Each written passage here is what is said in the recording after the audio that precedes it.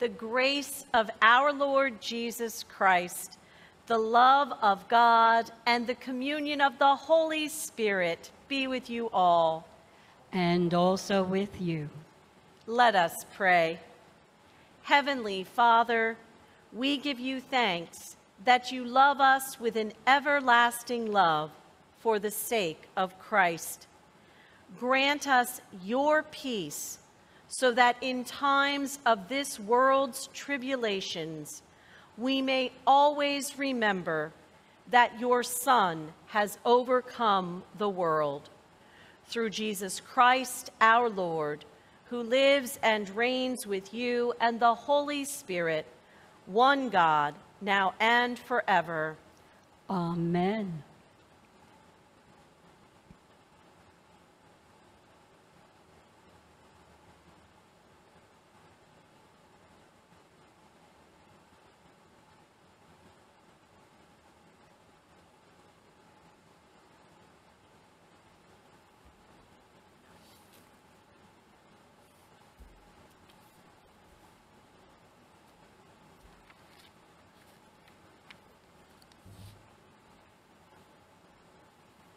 The first reading comes from the 16th chapter of the book of the Acts of the Apostles. A vision appeared to Paul in the night. A man of Macedonia was standing there, urging him and saying, "Come over to Macedonia and help us." And when Paul had seen the vision, immediately we sought to go on into Macedonia, concluding that God had called us to preach the gospel to them. So, setting sail from Troas, we made a direct voyage to Samothrace, and the following day to Neapolis, and from there to Philippi, which is a leading city of the district of Macedonia and a Roman colony. We remained in this city some days. And on the Sabbath day, we went outside the gate to the riverside, where we supposed there was a place of prayer. And we sat down and spoke to the women who had come together. One who heard us was a woman named Lydia, from the city of Thyatira, a seller of purple goods, who was a worshiper of God. The Lord opened her heart to pay attention to what was said by Paul. And after she was baptized, and her household as well, she urged us, saying, "If you have judged me to be faithful to the Lord, come to my house and stay." And she prevailed upon us. And now we read responsively Psalm 67. May God be gracious to us and bless us, and make his face to shine upon us. That your way may be known on earth, your saving power among all nations. Let all the peoples praise you, O God. Let all the peoples praise you. Let the nations be glad and sing for joy, for you judge the peoples with equity and guide the nations upon earth. Let the peoples praise you, O God. Let all the peoples praise you. The earth has yielded its increase. God, our God, shall bless us. God shall bless us. Let all the ends of the earth fear him. The second reading comes from the 21st chapter of the book of the Revelation. Then came one of the 7 angels who had the 7 bowls full of the 7 last plagues, and spoke to me, saying, "Come, I will show you the bride, the wife of the Lamb." And he carried me away in the Spirit to a great high mountain, and showed me the holy city Jerusalem, coming down out of heaven from God, having the glory of God. its radiance like a most rare jewel, like a jasper, clear as crystal. It had a great high wall with 12 gates, and at the gates 12 angels, and on the gates the names of the 12 tribes of the sons of Israel were inscribed. On the east, 3 gates. On the north, 3 gates. On the south, 3 gates. And on the west, 3 gates. And the wall of the city had 12 foundations, and on them were the 12 names of the 12 apostles of the Lamb. And the 12 gates were 12 pearls, each of the gates made of a single pearl. And the street of the city was pure gold, like transparent glass. And I saw no temple in the city, for its temple is the Lord God the Almighty and the Lamb. And the city has no need of sun or moon to shine on it, for the glory of God gives it light, and its lamp is the Lamb. By its light will the nations walk, and the kings of the earth will bring their glory into it. And its gates will never be shut by day, and there will be no night there. They will bring into it the glory and the honor of the nations. But nothing unclean will ever enter it, nor anyone who does what is detestable or false, but only those who are written in the Lamb's book of life. Here ends the reading.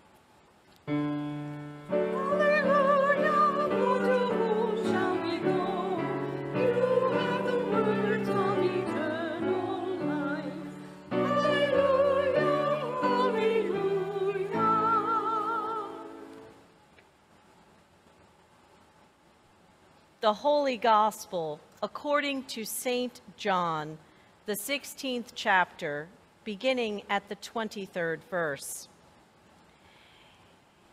Jesus said to his disciples, "In that day you will ask nothing of me. Truly, truly I say to you, whatever you ask of the Father in my name, he will give it to you. Until now, you have asked nothing in my name. Ask, and you will receive, that your joy may be full. I have said these things to you in figures of speech. The hour is coming when I will no longer speak to you in figures of speech, but will tell you plainly about the Father.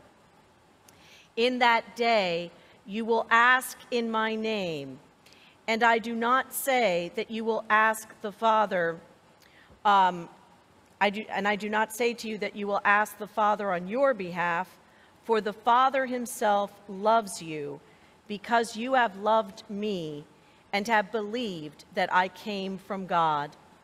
I came from the Father and have come into the world, and now I am leaving the world and going to the Father." His disciples said, "Ah, now you are speaking plainly and not using figurative speech.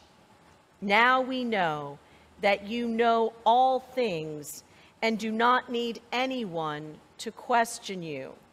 This is why we believe you came from God." Jesus answered them, "Do you now believe? Behold, the hour is coming. Indeed, it has come, when you will be scattered, each to his own home, and will leave me alone. Yet I am not alone, for the Father is with me. I have said these things to you, that in me you may have peace. In the world, you will have tribulation, but take heart. I have overcome the world. The gospel of the Lord. Praise to you, O Christ. I invite the young and young at heart to attend to the children's message this morning.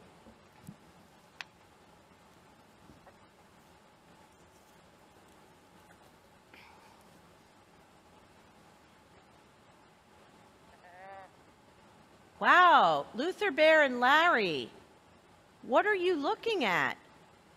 Oh, you're looking up at the tops of our stained glass windows that have an image of a cathedral and spires.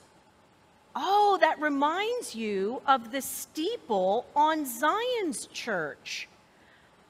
Oh, you know, that's a good idea. If you're visiting a city or town you haven't been in, I bet you could look up and maybe find a steeple and know that you could find a church there and people praying and worshiping God. Yeah, that's true. Oh, because you're wondering how Paul found the group praying outside the gate by the river. Well, maybe it was known in Paul's time that that's where that church was going to gather. Or maybe Paul was asking about where the faithful gathered for prayer. That's another way you can find out how to join other Christians in worship. And so while there's a way of looking up for steeples, we are going to have a word that technology, like the computer, and I need another hand here, this little thing, sometimes you could look down into your phone and search for the nearest church or Christian community for times of worship and prayer. So there are many ways to come together with God's people. And we hear in Acts that the Holy Spirit led Paul to that group where many converted and came to worship Jesus as their Lord and Savior. But guess what? You could also tell people and invite them to join us here at church. You could even send them an email or text or refer them to our website or Facebook. Say, thank you, Catherine, Minister of Technology. And so we give thanks that the Spirit provides many means by which we know we can gather together in person and online as Christ's big family, the church, and worship and praise Him and receive His peace. Amen.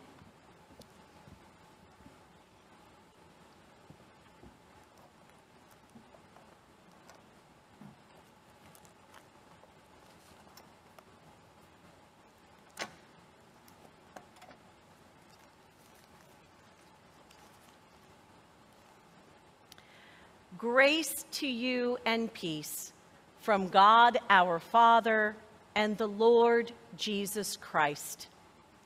Amen.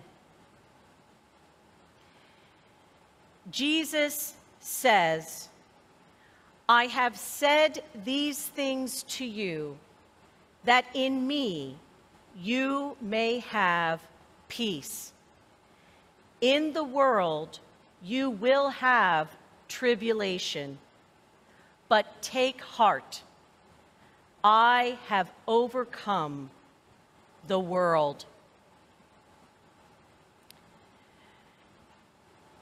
I want to begin the message today by sharing from an article that was published in a periodical from the Mennonite Central Committee, who provide relief throughout the world. And this particular article highlights ministry in the Ukraine And of course, so many of our hearts and prayers have been with the people in the Ukraine.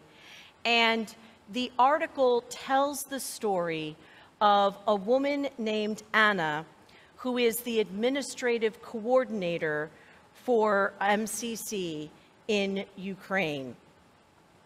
And she was somebody who was working in her area, supporting people fleeing from conflict in other parts of the Ukraine.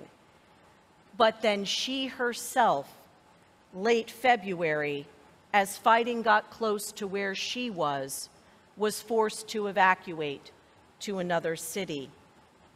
Now, she is experiencing the other side of being a refugee. She says that even as prepared as her family was physically to flee their home, it's essentially impossible to be prepared emotionally for what it is like. She says, when I came to the church for the first time, I entered the building and I started to cry. I started to cry a lot and could not stop because I was feeling that I had lost something or was leaving something in the past. I understood that we are refugees now. We are far away from our home. It was only a few years ago that we were serving refugees from the east of Ukraine. We had refugees in our church, and now I understand in this time we are refugees somewhere. While her experience has been emotionally and spiritually taxing, she has found a great deal of meaning and hope by choosing to help others experiencing the same challenges. I cannot imagine that a week ago I was a refugee and I just came here, but in the last few days I was able to welcome people who had just come from these hard places. And I can see how much fear and worry they have in their eyes, and I understand what they're feeling. And now I can invite them to the table and to be there and eat with them a warm meal. And I tell them now they're in a safe place. Praise the Lord. That we have friends around the world. So I try to be useful. I try to be helpful for the people who just arrived here. There are times, clearly for me this morning, it is overwhelming to contemplate and enter into what the situation is in Ukraine. And yet, we all know that there is hardship enough for ourselves, trials, tribulations, in our own lives, in our own families, in our church family. It can really seem like it is one thing after another, and circumstances change. It's so poignant to hear Anna's story about one who was serving refugees in her hometown, becoming a refugee herself. And as much as she knew about it from one side, the other side was a source of grief and sorrow. And yet, the recognition of the power of Christ with her, the church providing a place of refuge, that she could continue to serve as a refugee herself, welcoming others to that place of safety and hospitality.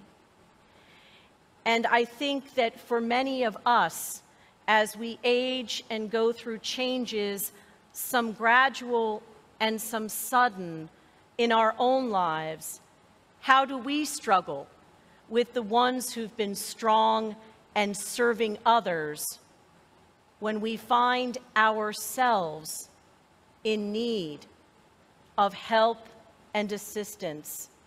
Things we used to do that we can't, or things that we were doing going about our lives, and now a family member, a neighbor, is in need of our assistance in ways that change our daily life.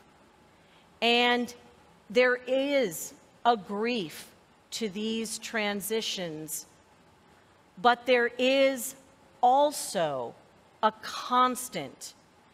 Jesus Christ is the same, yesterday, today, and forever. And his peace is always with us. Let's take a little bit of a contextual look at the gospel lesson. Jesus speaks these words of ask and you shall receive, your joy shall be full, when he is at the last meal with them, when he is giving a discourse about what is to come, preparing them for his arrest, his suffering, and his death, his earthly departure from them. And he knows they're going to abandon him. He says, "You will be scattered, each to your own home, and leave me alone." Maybe he could have said, well, that's it. But Jesus knows the weakness and need and the trial and tribulation coming for the disciples, and says, I know how you're going to react, and it's not good, and I love you and forgive you, and my peace will be with you.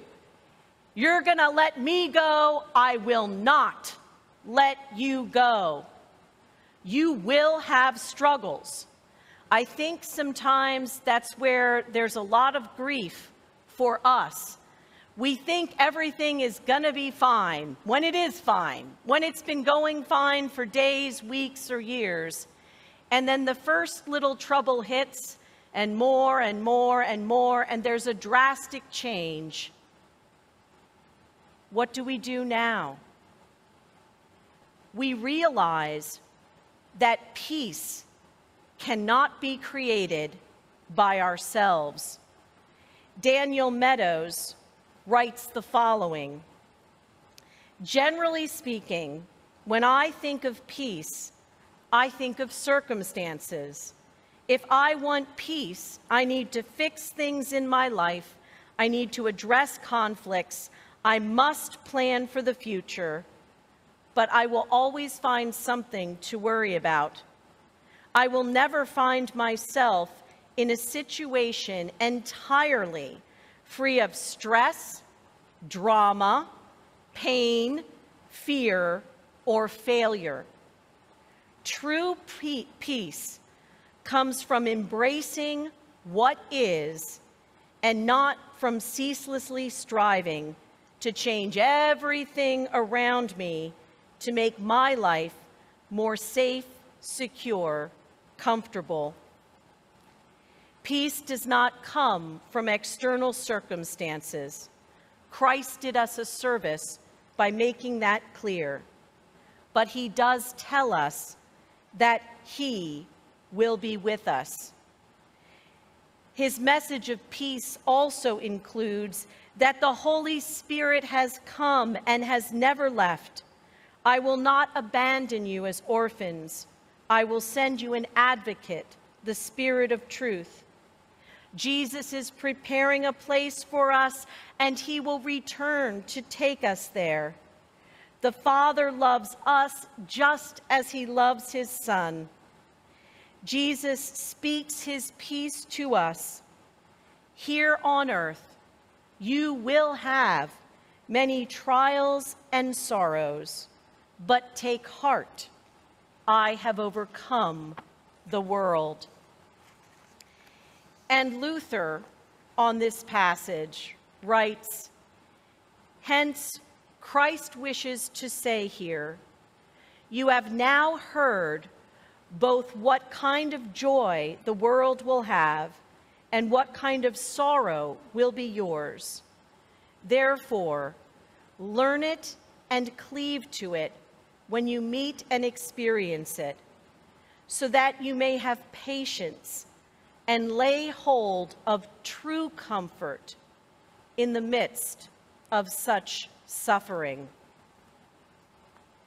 Jesus loved the disciples in all their weakness, frailty, doubt and despair, anxiety and anger, competitiveness and grief, and promised he would always be with them. The same holds true for us in all the messiness of our lives, in all the responses and all our ways of trying to control things, and all of our anxiousness and fear. Oh yes, I think I got a fortune cookie this week that said something like, it's not just that there's change in life, but life is change. And yep, we want to stop some of it, we want to control some of it, but the good news for us today is that we always have peace in the midst of the swirling storms around us. That through his death on the cross and his victorious resurrection, the big stuff has been taken care of. We are forgiven and reconciled to our Father. We have assurance of life to come and life with our Lord here and now. But we also hear the hard truth that until he comes again, there will be challenges, struggles, and sorrows. What difference would it make if instead of simply trying to change it or fix it or be sad about it, we get on our knees and give thanks for Christ's presence in the midst of it, the presence of sisters and brothers in the Lord journeying alongside us, that wow, we have a new opportunity like Anna to serve even in the midst of our own struggles. And yes, I think things feel much more compounded with world situation and COVID and, all right, I wasn't going to say it, monkeypox, whatever is going to cause the next anxiety in your life. And we are so aware of people grieving the deaths of loved ones, walking with those in hospice care, those who are seriously ill, those who need our assistance in ways that disrupts our lives. But is it a disruption, or is it a holy call to service that we may share and be an agent of comfort and peace from the one whose peace is with us always? And may the peace of Christ, which surpasses all understanding, keep your hearts and minds through Christ Jesus our Lord. Amen.